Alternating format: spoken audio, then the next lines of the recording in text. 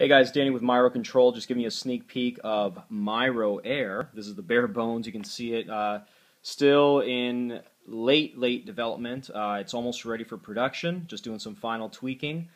We've got a Russound keypad here. This is connected to C5. The audio analog outputs from the Wolfson WM8741 DAC is actually fed to a Bauer & Wilkins Zeppelin through line out from the Myro Air into line in.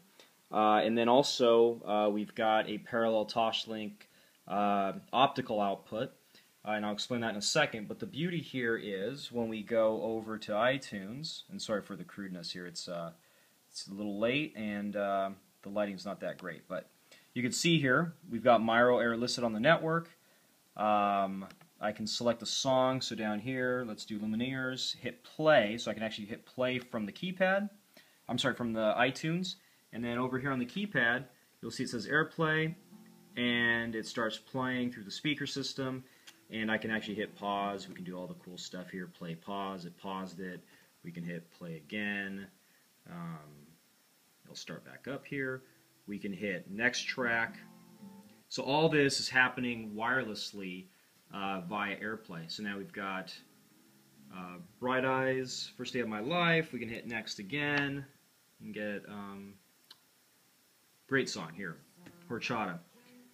So you can see how this all works is the Russound system is actually tied in via RNET input and output, and I'll explain that in a second. But you can see when it's streaming, it's pulsing nicely, and that's going to show up in front of the case. It's bad lighting in here. This is the case. There'll be a little light here and it'll pulse just like the Apple display is a really nice clear indicator. But let's dig deeper into here. You can see the WEMA capacitors made in Germany, high-end stuff here.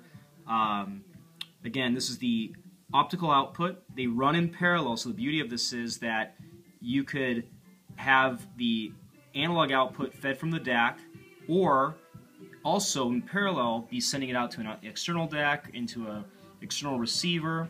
The optical is actually powered by a WM8804, also by Wolfson, so really high-end components, audio components here. Next up, right here, hard to see, but it's a USB host connector, so you could plug your iPhone, iPod Touch, iPad, and also charge and send audio directly through it. So if you're having a party and you don't want to do AirPlay, you can actually have it be dock there and stream audio and charge at the same time. This is the Myro Link ID. It's also like the RNET ID equivalent.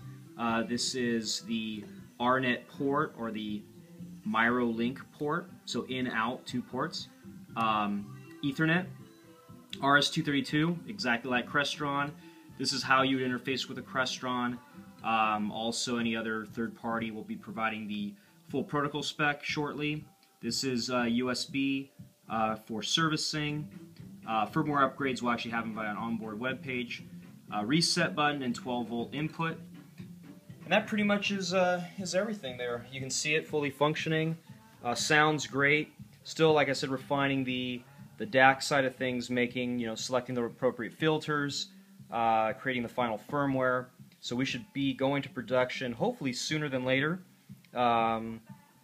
Cases, I'll do another video showing the whole case and everything buttoned up, but I just wanted to give you a sneak peek here on a Wednesday night around 9 o'clock here. So enjoy.